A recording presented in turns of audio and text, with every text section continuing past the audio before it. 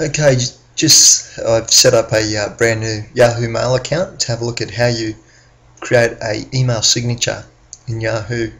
So from the home page here, the inbox, I'm just going to go up here to options, click on mail options, then I'll choose the second one down, which is signature, and the default here is do not use a signature. If you want to create one, click the option that says show signature on all outgoing messages, and then type in your name, your business details, whatever you want for your signature.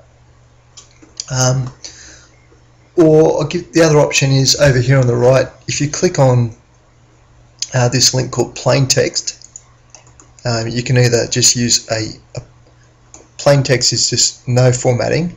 Rich text gives you the option to make certain things bold. So you might just have your name, balance as a name there, and a phone number. You might want to make the phone number bold as a stronger call to action.